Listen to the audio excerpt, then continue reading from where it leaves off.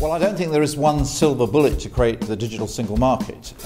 Essentially, my message is that part of making the single market really perform, we have to tackle digital issues as part of a package. And I think we have to work both on consumer confidence and consumer issues, in other words, the demand issues, and also on the supply issues to get more businesses onto the net. And of course, all of that has to be underpinned by availability of broadband. So those are really the three elements that I'll be talking about today.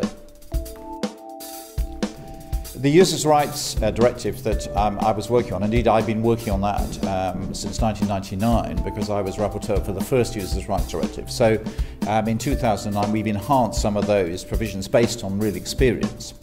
And those are a number of things. First of all, we have to make it easier for consumers to be able to change their electronic communication provider. You know, we want more competition and we want more energy in the marketplace. So for example, they need to be able to transfer their number easily. We put in provisions for that. They need more information about the quality of service they get. What is the real speed of the broadband that we're getting? And also they need more pre-contractual information before they make a decision. And we don't want them locked in to excessively long contracts, because with the speed at which technology is advancing and new service offers coming in, it's quite clear that excessively long contracts, say longer than 2 years, are often disadvantageous for consumers, even though superficially they look quite good up front. So all of these things are now in, and we are now depending on the regulators at national level, so Comreg here in Ireland, to deliver those. And we put in new provisions for the regulators to collaborate much more closely together through a new body of European regulators. And we'll also be putting pressure on them to step up their consumer-facing activities. As part of the package we put through, so we had the Users' Rights Directive, but we also made some important reforms to the so-called e-privacy directive, which was actually an entirely separate set of revisions, which I worked with my colleagues on the Civil Liberties Committee. I think it's worth saying, first of all, there were some very important consumer advances in there which are also not well known, particularly about the requirement to notify consumers if you inadvertently breach their data privacy, the so-called data breach notifications.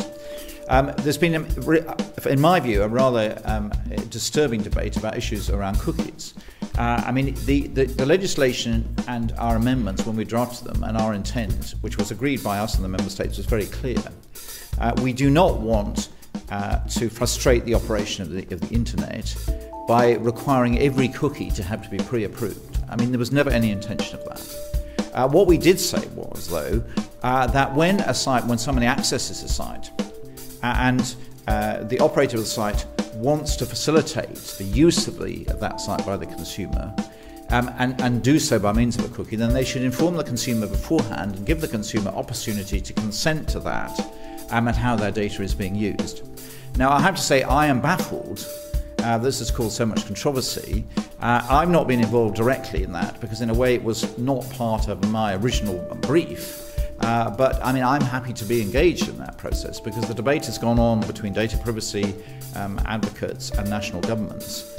But it seems to me the political intent is very clear, and if there still remain concerns, we should be getting back to that. And I'm ready to become re-engaged in the debate if necessary.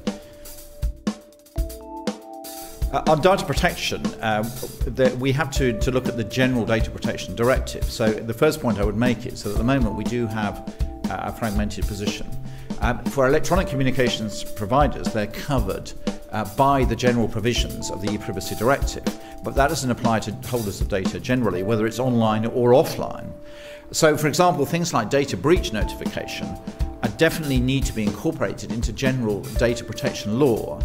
And Mrs. Reding has indicated that she will take the provisions that we drafted, because Parliament drafted those, in the e-privacy directive into the more general domain. Now, that's just the first point. I think the real problem that we have is that we do not have a harmonised set of data protection rules across the European Union. And yet, in the digital economy and the digital single market, and particularly as cloud computing moves forward, so consumers' data will be held in different countries and different parts of the cloud, that we do need to have a rationalisation of that. And that will mean a move, in my view, towards a common set of rules that will be enforced by regulators nationally on the lines of telecommunications, with that network of regulators engaged in working closely together, and so that a company will have a single data controller in one country in the European Union, but will then be responsible for data held in every part of the European Union, and there will be an interchange of information between the different regimes. Now, I think that's what Mrs. Reding may well propose.